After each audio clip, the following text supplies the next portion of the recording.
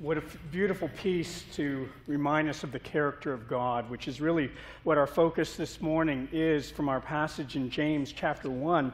I hope you've been enjoying our study as we will march through this book through the summer. It will be a great opportunity for us to see what the Lord is going to do in speaking to our hearts. And James has been encouraging us to have wisdom, to be wise, giving us information and giving us a way of living for us to know how to be effective in the world that the Lord has placed us in. So I've been encouraging you to be reading this book every day. I hope some of you have taken up that request. I'm going to encourage some of you that may have not started that. We still have many more weeks to go. So I want to encourage you to take the opportunity, even this afternoon, by taking the time and reading this book. And I believe the more you read it and the more you hear the repetitive part of the scriptures in your heart and your soul, the Lord will give you even greater understanding as you hear sermons preached from this at the same time. So I hope you'll take me up on that opportunity. But today I'm going to change things up. I'm going to pray right now before we start. You normally see me pray after the scriptures, but last week when I did that, the band from the second service thought I was finished, so I'm going to do the prayer at the beginning, and I may have to announce that every time I pray. But here we go. Oh Lord, we are grateful for your majesty and your glory and your power are clearly seen in our world and in us. And Father, we thank you that we can live through this world, even in the quiet of the storm that we have in our life. We are able to see the sun shining, and there are times when we have struggle and difficulty. And through your gift of your word, through James, we are reminded that we are a people that when we know you, we can consider it all joy, even in the midst of our trials and our tribulations. And it's hard for us to comprehend, but we are reminded of your character, of your love for your people, that you are able to even do something good in the midst of our trials and tribulations, even when we can't understand or won't have the answer to our whys. But Lord, we thank you that you bring comfort to those that are hurting. And so today we know that some have come into this building, into this sanctuary with trials all about them, and trouble has followed them. And Father, we pray that you would give them the ability to persevere and lead them to turn to you and pray and ask for wisdom, and you will give to them generously. And for those of us who are basking in the sunny days and in the quiet of the storm, I ask you to help us remember your goodness and to remember you, that we need you every hour. We need you every day. And to remember that the peace and calmness in our life is a blessing and a gift that comes down out of heaven from you to us. So we thank you for the hope that you give to us, that not only in this world can we have hope, but even a greater hope for the world that is yet to come, the crown of life that is now ours because of Christ doing his work on our behalf. May you guide our hearts to give us greater understanding of your word this morning and help for our journey along the way. In Jesus' name we pray. Amen. As I look back over my lifetime and my ministry experience, I realize that I've had many highs and lows, which I'm sure any one of you could come up here and say the exact same thing. And I want you to understand that the Lord has used all of that in my life to bring me to even to this point in my life today, as I look at what the Lord has been doing. But it began back in a time when I went to a Bible college just after I graduated from high school. I went to a Bible college in Schroon Lake, New York, just outside of Lake Placid.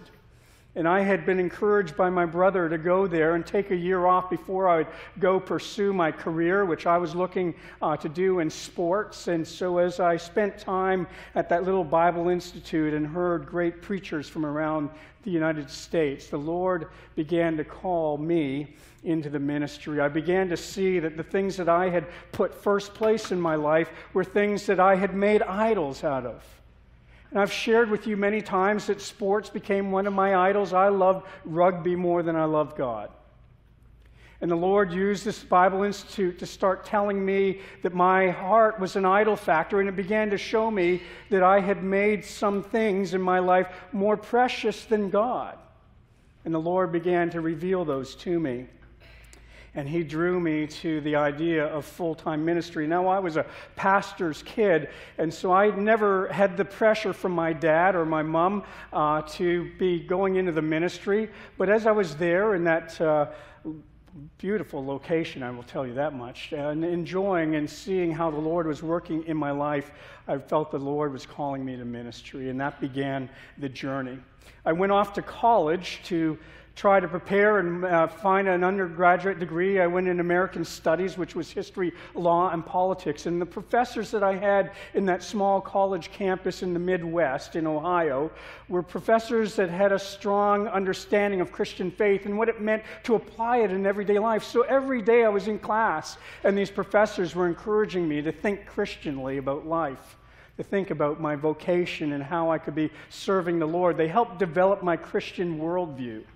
And I look back at my college days and see how the Lord had placed certain professors in my life for that very purpose. And I sought friends and mentors to help me along the way.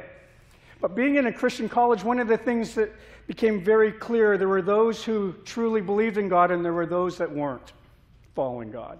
It was easy to fake it. And so there were many kids there that their parents had shipped them off to a Christian college with the hope that they would carry on the Christian faith, but it was very easy sometimes to find the false reality of many walking on the campus of our Christian school.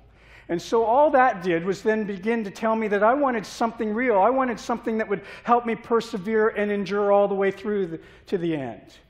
So as I saw some of the fake followers of Christ, all it did was drive me deeper to learn the Scriptures more and to make sure that I wouldn't fall into that kind of relationship with the Lord. I wanted something deeper and something more meaningful. And my journey was long and slow, but I wanted it quick and fast. I wanted it according to my ways, and God had a plan that was far different than I was expecting. I was Canadian, so I had to stay home and work for many years in order to make enough money to go back to the United States. So it took me 10 years from the moment that I felt the Lord was calling me into ministry. 10 years later, I entered into the ministry because the Lord had a different plan. And all during those 10 years of ministry, up and down, up and down. After my college experience, I had the opportunity to go to seminary in Orlando, Florida, at Reformed Theological Seminary. And in the middle of my studies there, my father passed away. I was in my mid-20s. My dad was someone who was very precious to our family, sort of the hub of the wheel, if you want to think about it for that perspective. And so I then had to deal with the loss of my dad and wondering about how things were going to work now. What was life going to look like? He was an influence that I really felt as the baby in the family, that I didn't have enough time with my dad. I felt that I was short-suited. I felt, Lord, why would you allow this to happen? I had the ambition that the Lord would allow my dad to live long enough to see me graduate from seminary, to have him hear me preach my first sermon. Those were the desires of my heart, but the Lord didn't have that as part of the plan. And so I had to wrestle with that. I had to wonder why. I was wondering, what would God allow this to happen with me at this kind of age? And I wanted so much more, and to have that removed. What was the Lord doing in my life? And there was times that I doubted God's goodness. There were times where I wondered, if God is for me, I didn't believe it. And there were days that I wondered what was going on, and yet I continued to see how the Lord had used different professors, different people, even my father, in preparing me for what I would go through and experience. God was at work in these trials and tribulations, perfecting me and reminding me that in the days to come, this crown of life that James talks about in chapter 1 would be mine. That the understanding of knowing that there's going to be struggle in this world, but there is a day coming when that struggle will be finally over and God wins. So shortly after my ministry experience, I went to school, and after my dad had passed away, I met my wife, and there I fell in love. And we got married, and we see that as one of God's gifts to us as we begin to start looking at the character of God. And I can look back and see all these wonderful things that the Lord did in my life, and how the Lord had blessed me with parents, had blessed me with my wife, and now a ministry that the Lord had been calling to me. And we went back to Toronto to be a church planter with the denomination that I was ordained in. Now, my first ministry experience was awful. It was quite a difficult experience being a church planter with co-pastors, and so we were there to plant another church. But I will tell you, the experience that I had working with the team was very difficult and challenging. The leader of our team said that it was his desire that he would break me, because that would make me the best person I could be for God's work. So he continued to try almost every day to break me, to try and tell me that I'm not good enough, to try and tell me all my faults and all my failures. He'd point them out. If I preached, he would not tell me anything good about the sermon. He would tell me everything that was wrong with the sermon. He would even talk about the words that I would use, the poor grammar that I might employ, all the different things that were there. Or he'd say, well, where did you get that information? I don't think you could get that out of that passage. That was the type of experience that I would go daily. If attendance was low on Sunday, I didn't want to go in on Monday because I knew that I would be blamed for the low attendance. And that was the struggle, and it was constantly, he would tell me over and over again, I am going to break you, because once I do, then you'll be used the best for the Lord. Well, I would go home on a regular basis, and my wife will attest to this, and I would tell her, I don't know if the Lord wants me in the ministry anymore. I just can't believe that this is what it's going to be like. Maybe the Lord is using this man to tell me this is not what I should be doing for the rest of my life. And there were days that I could have gone home very depressed and very discouraged. I was. And yet the Lord was able to continue to help me have encouragement. There were people that he sent into my life. Even as my dad was now passed away, Alyssa's father became one who I could seek counsel from. And he would encourage me and tell me, look, Sheldon, you're getting what you are having in this experience, what men will get in the middle of their ministry years, and they will walk away from the church. And he said, for some reason, the Lord is having you have this at the beginning of your ministry, and he's preparing you. And he would tell me, you need to buck up. He would tell me I needed to have rhino skin so that when I would hear the things that he would say, that I wouldn't allow it to penetrate and make me think that my worth is based on what this man thought it would be. And so he had to encourage me to have a different understanding. And through that, the Lord was gracious. The Lord was good. And even the words that were said there, and I can still remember the very words there. So I began to see that the Lord was even using that experience and that difficulty in ministry to prepare me for what was ahead. And every time I have gone on to a different form of ministry, I realize how the Lord has used what has gone on in the past. The trials and the tribulations have been things that he would use to help perfect me and mold me into what he wanted me to be in the ministry. And I can come here to Cornerstone and say, even the things that I've experienced here, the chaos that we've had for the many years, is nothing in comparison to what I've experienced in the past. This is actually a lot lighter. So I have shared with many of the sessions saying, look, don't worry, this is nothing in comparison. The Lord has, again, prepared me for different things, and I'm grateful for how the Lord has worked through all of those trials and tribulations, because he was accomplishing something good in me and reminding me of his character. And as we heard the choir just sing that beautiful anthem, the reminder of his majesty and glory, those are the things that we are able to hang on to when we experience trials and tribulations in our life. God gave me hope when I was distraught, when I experienced the disability, the difficulty in ministry. When I saw all of that happening, the Lord was always there to meet me. The Lord was always there alongside of me. And even when I cried out, Lord, why are you allowing this to happen? He may not have given me the direct answer, but he showed me over time that he was doing this for my good. And I could look to his power, I could look to his love, I could look to his character and trust him that he was going to do good in my life, even though the evil one would speak into my ear and try to tell me otherwise. Well, James is trying to tell you the exact same thing. This chapter is a wonderful chapter for you to come and explore and dive into. So that's why I want to encourage you to read it. This is a passage of Scripture that I come to when I do get discouraged, when I do get distraught.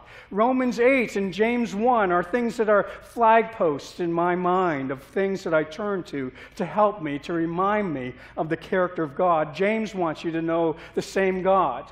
He wants you to understand his power and his glory and his goodness to you, and you should never doubt it. So James says this, if you have your Bibles with you, turn to James chapter 1. Verses 16 through 18. Do not be deceived, my beloved brothers and sisters. Every good gift and every perfect gift is from above, coming down from the Father of lights, with whom there is no variation or shadow due to change. Of his own will he brought us forth by the word of truth, that we should be a kind of first fruits of his creatures. And here in these 3 little verses, the Lord unfolds for us his character and reminds us of who he is and something that we can hold on to. James does not want you to be deceived or allow your mind to wander, to begin to think that the things that have happened in your life, the evil that you've been able to see encroach into your life, that God is the author of that evil in your life. James is not giving you that opportunity. He wants to correct your understanding. He wants to give you a good perspective of who God is. He does not want you to believe that God would do evil in your life. And your trials and tribulations can be used to accomplish the greatest things in your life. He's perfecting us and molding us into something better.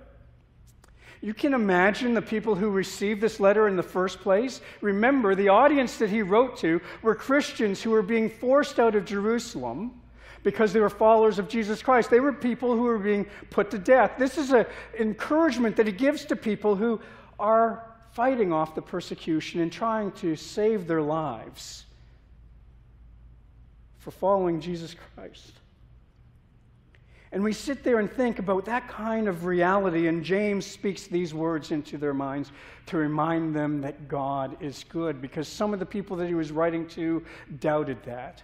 Some of them were wondering if all of this could be true. Could God be good enough to be able to use this in my life? Doesn't God tempt us? Doesn't he bring evil into our life? That's what he's trying to correct in the verses that we looked at last week. And so he comes back again to tell you, no, that is the wrong perspective if you believe God is doing this for your worst and for bringing you and destroying you. And some of us have that view of God ourselves, that we believe that God is not on our side. He's out to bring karma to your life for what you've done wrong. And the many people I've visited in the hospital, in their hospital beds, maybe facing death, who felt that the Lord was doing this to punish them and trying to help them understand the proper perspective of God. James is doing that for us. He wants you to understand that we shouldn't doubt God's goodness in the middle of our trials and tribulations and our troubles. We should understand that he's going to be the one that will help us persevere. He's the one who's offered to us a crown of life for the future. He's the one that can even make joy be in the midst of our tears and in our struggle. He is the one that enables us to have that way. And to think that God is tempting us and leading us to evil, Jesus corrects us in the Lord's Prayer and reminds us that the Lord is on our side, and reminds us that, yes, life is going to have many disappointments. There's going to be brokenness, there's going to be ruin that we're going to experience in this world, but that never allows us to lose hope. Because when we begin to ponder on the greatness of God and his goodness for us, it does bring us joy, and it gives us that hope. We need to remember who God is. And we need to remember what he has done in this world and the joy that we can now have There's power in God's work. There is a display of His holiness in our life and in the work that He will do among us. And so we will experience trouble all around us. Trouble will visit our marriages. Trouble will visit our workplace. Trouble will meet us on the schoolyard. And there is no door that we can shut that will keep trouble out. But for those of us who follow Jesus Christ and put our trust in Him, we know that God's goodness is in the midst of trouble. So life has its disappointments. It may meet us with loneliness. It may lead us into brokenness.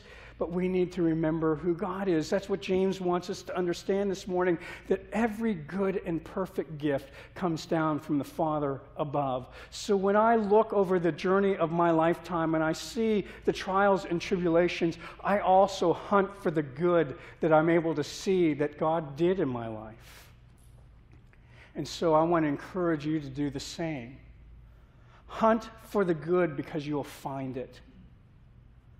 Search and you will see that the Lord has been with you and will carry you along. No matter how dark the darkness gets over your life, no matter how stormy it may be, God is good. And James wants you to remember this, that every good and perfect gift comes down from our Father in heaven to you and to me.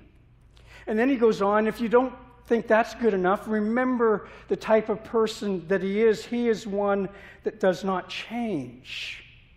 He's the Father of lights. He's the one who flung the sun and the moon and the stars into the heavens. He's the one who established that. And the Scriptures tell us God is light and there is no darkness that can be found in Him. So for us to think that He would bring evil upon us and accomplish that in our life, we need to understand that's against the very nature of who God is. He's the Father of all lights. And He is our Lord, and in Him there is no darkness. But not only that, we look at His character, we also see this idea that He never changes. God's love for you never slows down. It continues to flow overboard toward us. His goodness and His loving kindness will follow us all the days of our life. And the evil one will try every single moment of your day to try to tell you, no, that is not true, but we need to look back to the character of God when the evil one speaks into our mind, and we understand that we change. I can be good to my children today and evil to my children tomorrow. I can flap like a flag in the wind. Wherever the wind blows, I will go. And the Scriptures remind us that that's what it's like to be a created being of God, a creature of God. But the Creator is not that way.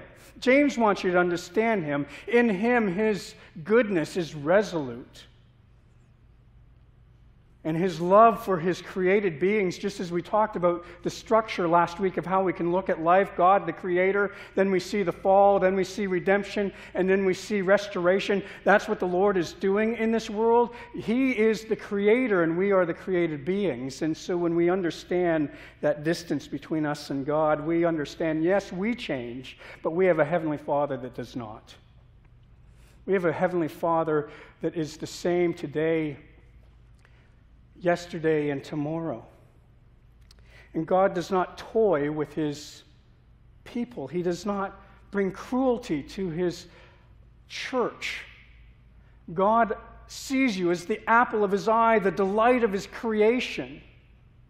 And you are His love and His delight, and He's proven that over and over again in the sending of His Son. And so, if that's still not good enough, you need to understand that even though we change, God does not.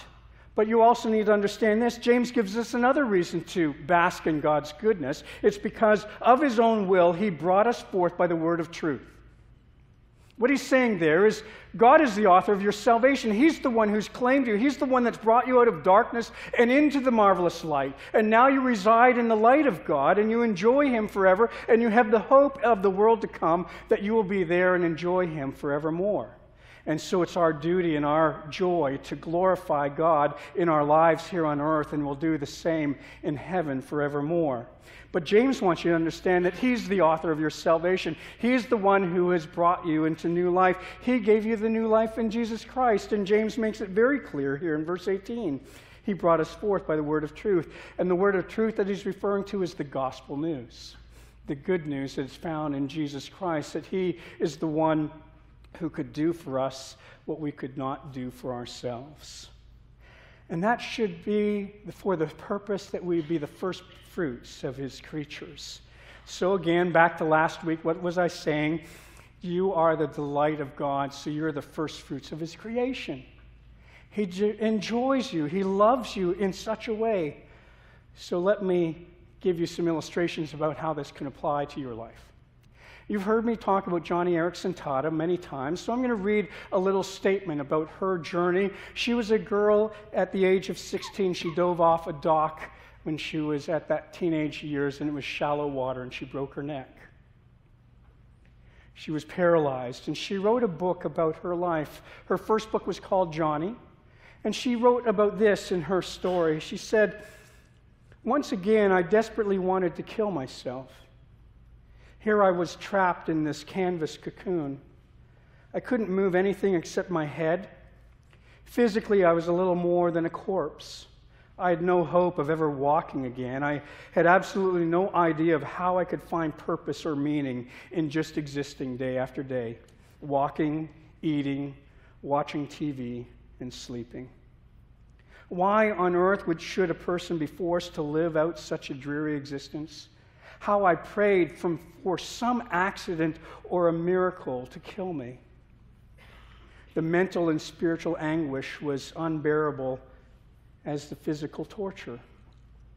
That's what she wrote in her first book, and she's describing how she went through the experience and was relating that to the Lord. In her second book, she comments about what I just read to you, and her second book was called A Step Further. She said this: "As I sit on our porch balcony overlooking the surrounding hills of our horse farm and take in all the smells and sounds of this pretty summer day, it's hard to believe I ever had thoughts like that.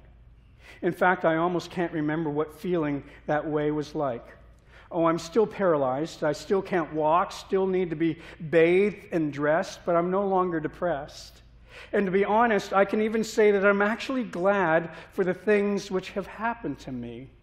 She began to hunt for the good. Glad? How can that be? What has made the difference? My artwork, and she is an artist by putting a brush in her mouth and then using it to paint paintings. And if you've never seen them, I would encourage you to look at them on the internet. My artwork and my supportive family and friends helped me pull out of my depression. But the heartfelt gratitude I have for this life in a wheelchair could only have come from God and His Word. They helped me piece together some of the puzzle which was so confusing. It took some seeking and studying, but today as I look back, I'm convinced that the whole ordeal of my paralysis was inspired by His love. I wasn't a rat in a maze. I wasn't the brunt of some cruel divine joke. God had reasons behind my suffering, and learning some of them has made all the difference in the world. And He has reasons for your suffering too. I've had the opportunity to meet Joni Eareckson Tada several times, and it's one of a true faith, not the fake faith that I saw sometimes on the Christian campuses that I experienced, but one who came through the trials and the tribulations and was able to understand the goodness of God and to trust in His character, to trust in what He was doing on His behalf. And may that be your joy this morning as you begin to see how you can piece this together. You may not always get all the answers to your whys, but you will always know this, that God is always good. And you may have to remind yourself of that over and over again, because we need to rely on the character of God, His holiness, His perfection, His goodness to His created beings. Remember, you are the apple of His eye. John Stott said this when he spoke about the cross of Christ: "I could never myself believe in God if it were not for the cross. The only God I believe is the one who Nietzsche ridiculed as the God on the cross. In the real world of pain, how could one worship a God who was immune to it? I've entered many Buddhist temples in different Asian countries and stood respectfully before the statue of Buddha, his legs crossed, arms folded, eyes closed, the ghost of a smile playing around his mouth, a remote look on his face, detached from the agonies of the world. And in imagination, I have turned instead to that lonely, twisted, tortured figure on the cross. Nails through his hands and feet, back lacerated, limbs wrenched, brow bleeding from thorn pricks, mouth dry and intolerably thirsty, plunged into God-forsaken darkness. That's the God for me. He laid aside his immunity to pain. He entered our world of flesh and blood, tears and death, and he suffered for us. He suffered for me. Our sufferings became more manageable in light of this. There is still a question mark over human suffering, but over it we boldly stamp another mark, the cross, which symbolizes divine suffering. The cross of Christ is God's only self-justification in a world such as ours. Brothers and sisters, if you don't believe God can understand what's happening in your life, look to the cross and see your Savior there. He is not foreign to suffering. He suffered for you and for me to have eternal life. May that be your hope and your encouragement this morning, to remember the goodness of God and the extent of his goodness was sending his Son to die for us. Let's pray.